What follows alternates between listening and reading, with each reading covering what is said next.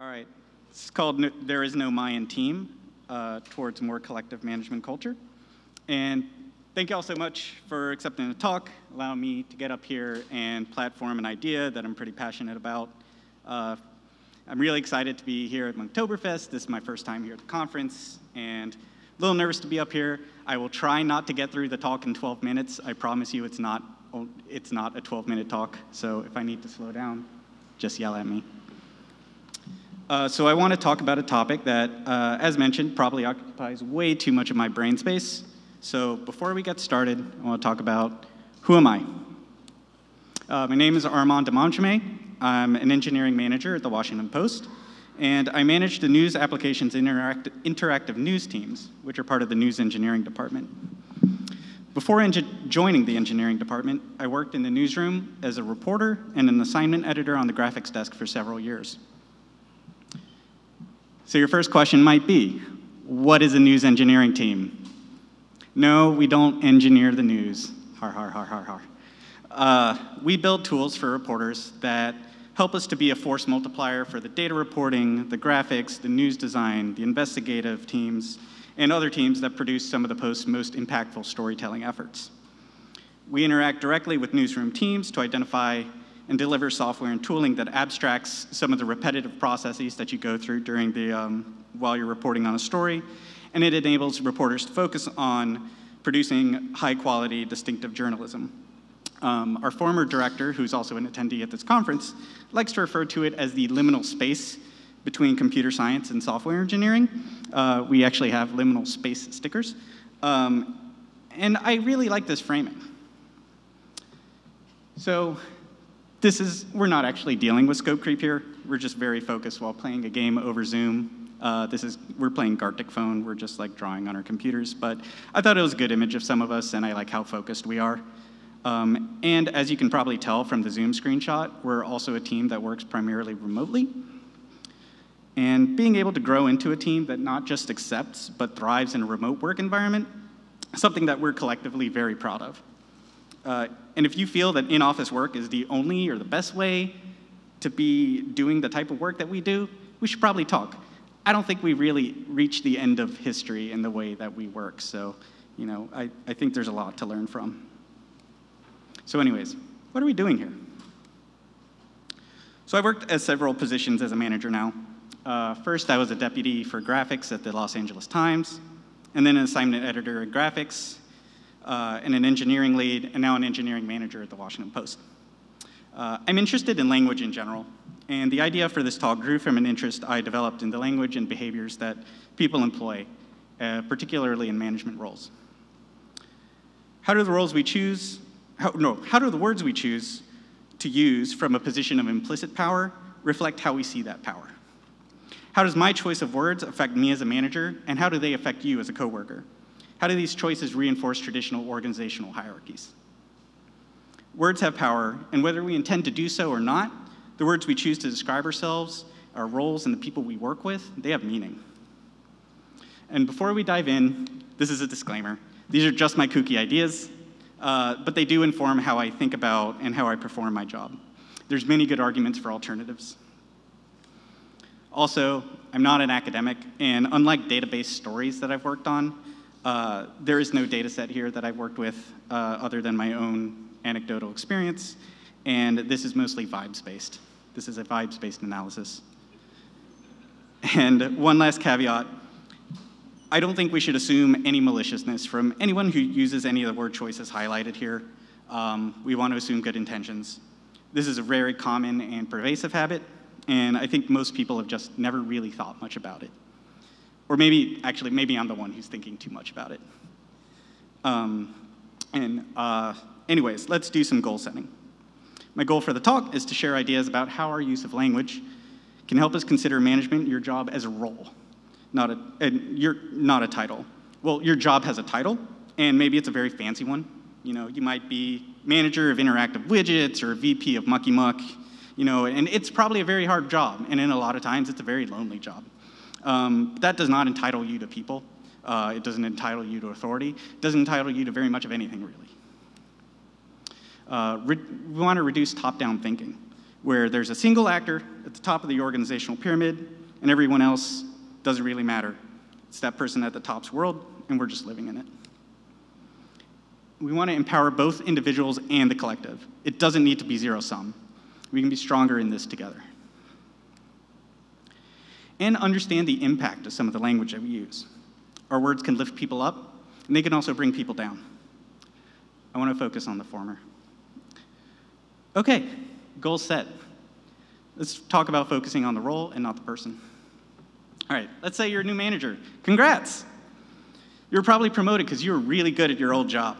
This is a typical path for new managers, and you're really good at your job. Someone says, hey, what if instead of doing this job, you were in charge of other people doing this job?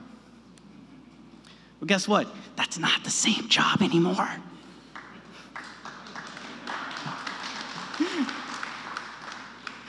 And another note, you're also pretty likely to be bad at it at first. And that's another talk I like to give. As a new manager, you're likely to make a lot of mistakes and hopefully learn from them. I've learned a lot by stepping on rakes like Sideshow Bob over the past few years. And once I started managing managers, a whole lot more rakes got thrown onto the field. Back to the topic. Anyways, you're in a new job. You may, or as odds are, since it's new, may not be any good at it. And even worse, the job isn't about your work anymore. And so why shouldn't that be reflected in your language? So, first term I want to focus on is a very simple one we probably don't even think about. And it's the word my. So this is incredibly ingrained in work culture. If you're lucky enough to have received some sort of management training or read books on management, they're likely to have talked about your team. If you haven't received any formal training, and most of us haven't, you're probably going to just adapt the behaviors and the language of those around you. This is how we learn. And we end up with phrases like my team, my leads, my engineers, my staff. Now, my is a simple modifier that denotes possession, and that's where the problem is. It says that something belongs to you. To say my when you're in a position of authority, you're implicitly taking possession of the object that you're referring to, whether you're aware of it or not.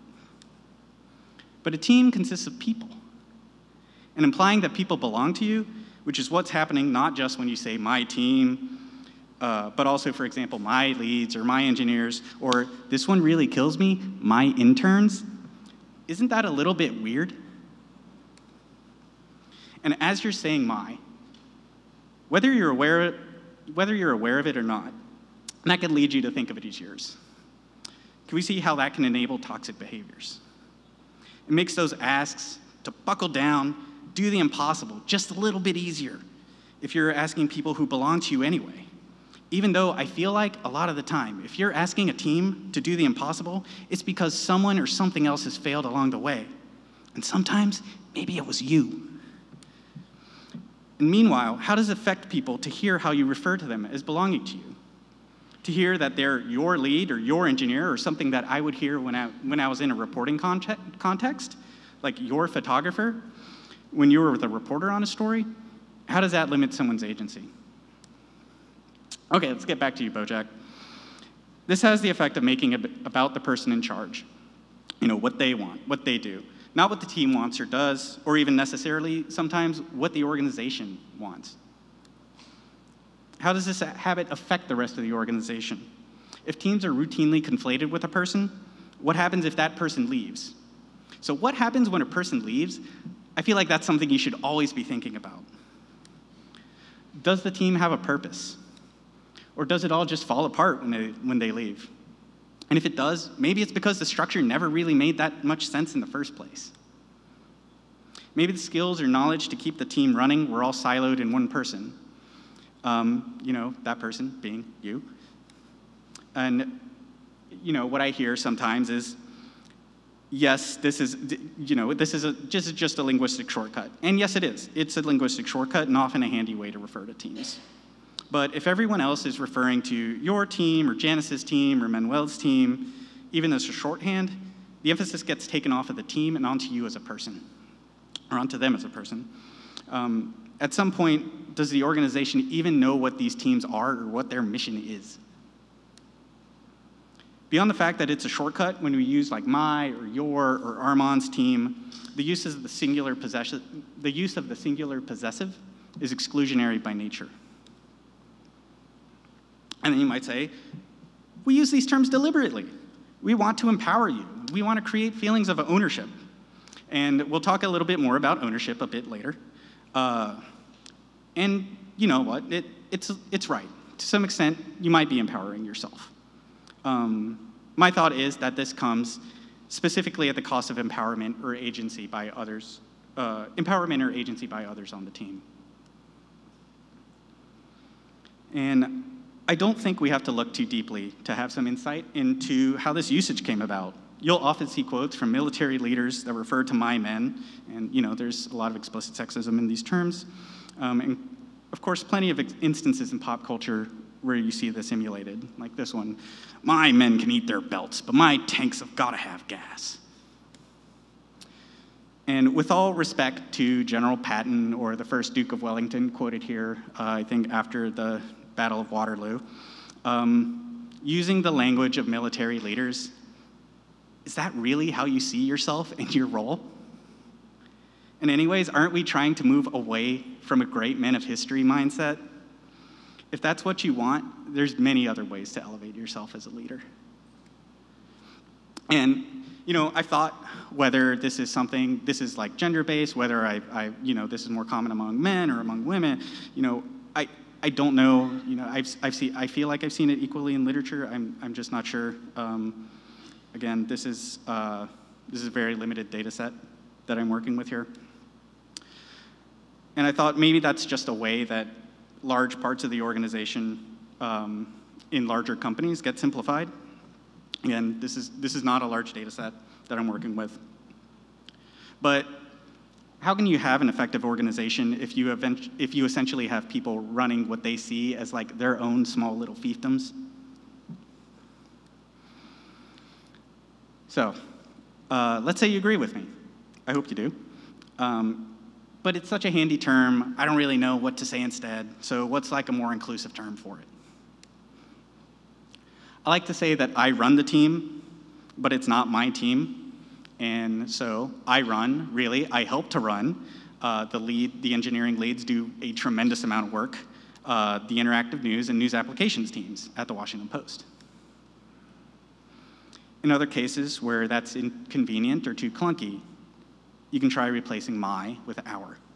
So our team is working on, or we're striving towards, et cetera, et cetera. Or you can try asking yourself, you know, what the team or the part of the organization that you oversee does. Is there a connecting thread here? Is there an overarching storyline? That overarching storyline shouldn't be the person at the top. It should be a mission. And if you don't have a clear answer, maybe that's a good opportunity to spend some time on organizational mission and goal setting. Do this collaboratively. Do this with the team. You might be surprised by what you come up with. When all else fails, just say the name of the team. It helps to reinforce the team's purpose in the organizational structure, both in your mind and in the minds of the people that you're speaking to. Reinforcing team purpose is generally a good thing. So anyways, what are we getting at here? Hopefully this moves us away from a place where we think of a manager as an authority or a power figure, someone whose power is vested in them by the nature of the job. What if instead the first thing we thought of when we talked about a manager was someone who is a facilitator or someone who empowers or someone who enables? So a manager who's not taking possession, but instead ensuring that people and teams have what they need to thrive and grow. And that the team has what it needs to get the job done. All right, the second one. And as a note, I feel like these get a little bit spicier as they go along, so please bear with me. They get a little bit more opinionated. So that is the word owning or ownership. So speaking of taking possession, you know, ownership dovetail nicely with this. Another term that connotes possession.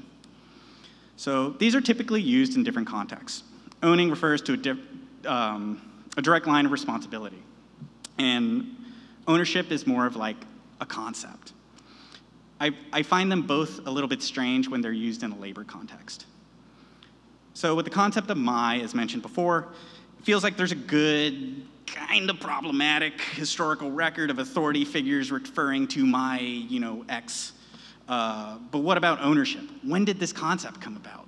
I was pretty curious about this. I went down a little bit of a rabbit hole here, because I really wanted to know when people started saying this. So I'm going to take you with me. I did a little research on Google Books using their Ingram viewer to see if I could get a sense of the usage of the term historically. I started with just the broadest sense, the term ownership.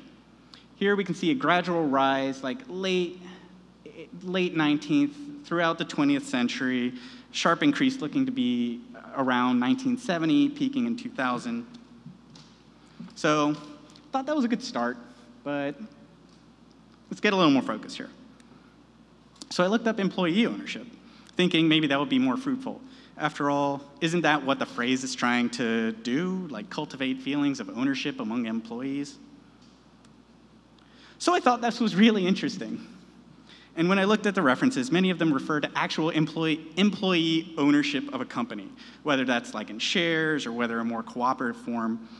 So usage appears to peak around 1927. Thought that was interesting before dropping steeply, only coming back in like the 1980s until about 2000. So I thought, what is it that I'm really looking for here? The term that I'm really looking for is take ownership.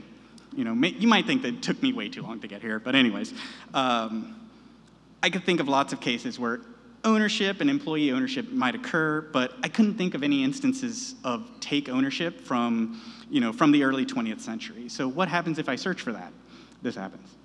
So I thought, aha, okay. So the term skyrockets in use, and it looks like it started around 1977. So looking at this chart, this makes me think that there was a book or something written, some sort of seminal piece of literature, like business literature, that really caused the usage of the term to take off. I couldn't figure out what it was. So if any of y'all know what it is, know what it could be, I would be really interested to know that. Yeah, please let me know. And then more rhetorically, when we say take ownership, what are we asking you to own? Like, what is it that you're owning? All right, I have one more chart here. And I just find it really interesting that employee ownership declines just as take ownership is just like skyrocketing in use. I don't know if there's a direct correlation or if there's a causation here. I just find it interesting. All right. And as for owning, this is one of my favorite questions. I also find the usage really strange. Like, do you own this database? Do you own this? Do you own this? For questions like who owns this database or who owns this section of work, again, like, what is it that you're asking? What are you implying? I might be being a little bit too pedantic here, but I don't own anything at work. Our infrastructure is all rented from AWS. This is my Washington Post computer. It is borrowed from the company. If I leave the company, I shut it off, I give it to IT, I never think about it again. The database, like, I theoretically own, if I leave the company, I never think about it again. I don't take it with me. I don't own it. Someone else has to pick it up. It becomes their job. I'm responsible for work. I'm accountable for it. I take that really, really seriously. Like, I do not trivialize that. And we'll get to that later. But I just think, like, isn't it ironic that we're asking people to take on and like own parts of our business without giving them any actual stake in it in a lot of cases? Like, for instance, like, you're asking people to own their work. And I live in Washington, D.C. It is one of the most expensive housing markets in the country. And before that, I lived in Los Angeles. Again, one of the most expensive housing markets in the country. And in many cases, you're asking people to own their work, but you're not paying them enough to be able to own like a house or even like an apartment or a condo in that city. And you're asking them to, like, at the same time, own work. That just doesn't feel right to me. So one caveat here. You should absolutely own your mistakes. You always take those with you, wherever you go. And it feels surprising sometimes how many times you don't see people owning up to them. Again, bringing it back to the main theme, these are individualistic terms. So if someone owns something as a concept, yes, they're accountable for it. The terms ownership also comes with notions of exclusivity and territoriality that could be detrimental to the functioning of an organization. Hey, I own this, not you.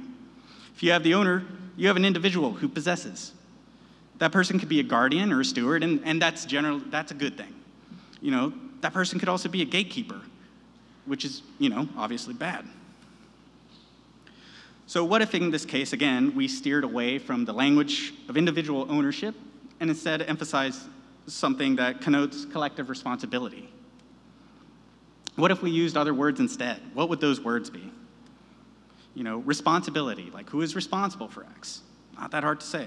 Accountability, who's accountable for an outcome? If you're referring to a process, instead of saying who owns the process, how about who facilitates it or who champions it?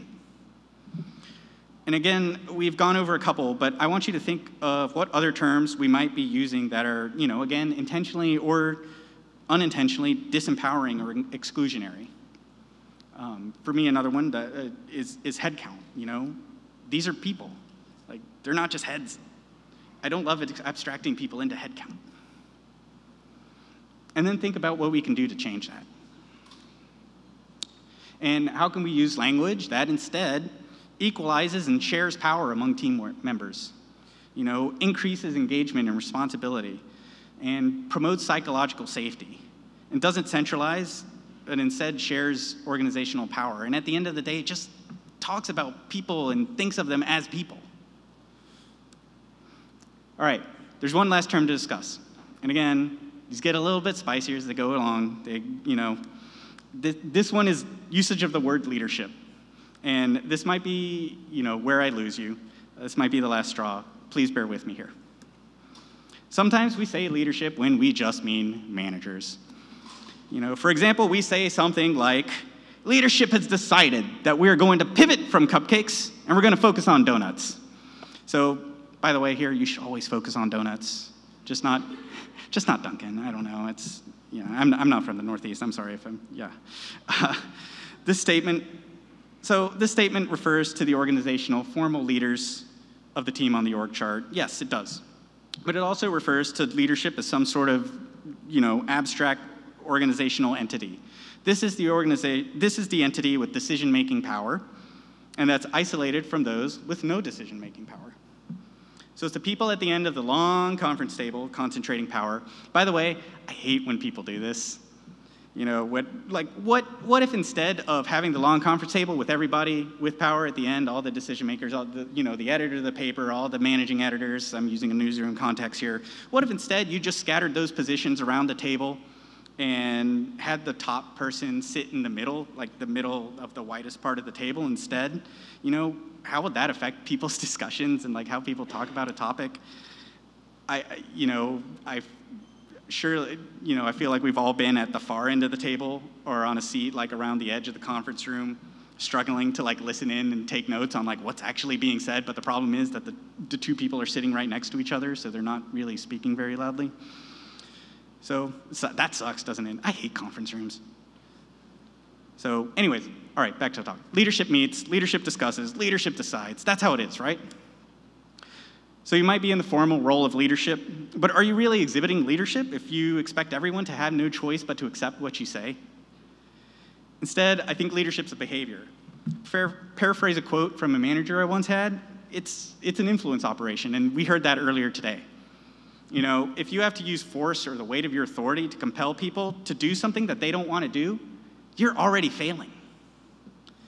And what's more, leadership can and should, you know, again, referring to the talk earlier, like it can be exhibited by anyone in the organization. I've seen interns exhibit more leadership and do more to exert positive change in an organization than I have CEOs. And I hope everyone on a team feels the opportunity to exhibit leadership or to be a leader. Even if you're an intern or a new hire on a team, like, propose something new. Tell me what we're doing wrong. You know, fresh perspectives are an asset. And if they don't feel the opportunity, if they don't feel the trust there, if they don't trust me to be able to bring something up and discuss like changes, then I consider that a failure on my part. So management is a role, and even capital L leadership, that's not an entity, but that's a set of behaviors. Yes, you should exhibit leadership as a manager. That is a lot of times, part of the job. And also, it's a yes and also, anyone is capable of exhibiting leadership in an organization, not just managers. So what are some examples of these behaviors? How about, organizing celebrations, even small ones, like making sure somebody has like a little treat on their birthday, like a little baked good or something. Or going out of your way to mentor somebody that is struggling and making sure that they have what they need. Or starting an initiative, like a weekly meeting where people can come, they can share coding challenges with a larger group, like whatever team they're on, newsroom, engineering, any department, wherever. Or cultivating an expertise, but not just satisfied with that, creating documentation, and creating the process, sharing these skills with teammates. All of these are real world cases that I've seen. And the cases just go on and on and on and on and on. And one of the most dangerous concepts when we're managing an organization or a team of any size is just accepting things as they are. Thinking that because they are that way, that's how they should be. I'm guilty of this as well. Inertia is a powerful force. I've referred to thinking that we're at the end of history for how we work. It's a dangerous concept. And to combat this, I try to employ a couple of questions, and they're really simple. When a new idea seems implausible because things have always been a certain way, but what if they weren't? Again, think of remote work in this case. 4 years ago, unless you were already working in that context, who would have thought so much would have been possible on a distributed basis? What are ways that we've adapted to accommodate that in ways we would have never imagined previously? Or if we're resistant to an idea because it hasn't been done before, because it doesn't conform to our way of understanding, just ask, why not? Why is that the case? Do that reflection, within yourself. In a lot of cases, what do you have to lose by trying? The majority of the time, the stakes aren't life and death, so just give it a shot. But back to leadership.